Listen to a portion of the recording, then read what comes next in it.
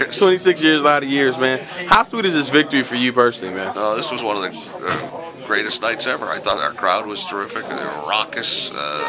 I don't think I've ever seen a Hawks crowd as happy as this one was when we won this game. So it was a good win. It was a good gutsy win. It was a playoff game. A lot of clutching, grabbing, punching, biting, everything you could think of. So it was a good gutsy win. So, and how do you think this team will go on forward playing Chicago? It's going to be a tough matchup. Well, Chicago will be a tough matchup. We beat them once, though, during the year, and close in another one. So, we'll see. We'll see how it matches up. But, I know the guys are looking forward to it. And the greatest thing is to make it into that Final Eight again, third straight year. And what does that say for the Hawks? I mean, I know a lot of people down on the Hawks. National TV never gives them the respect. But just talk about that. What it means? You make it 3 years in a row into the Final Eight. That means 22 other teams are at home watching you on television.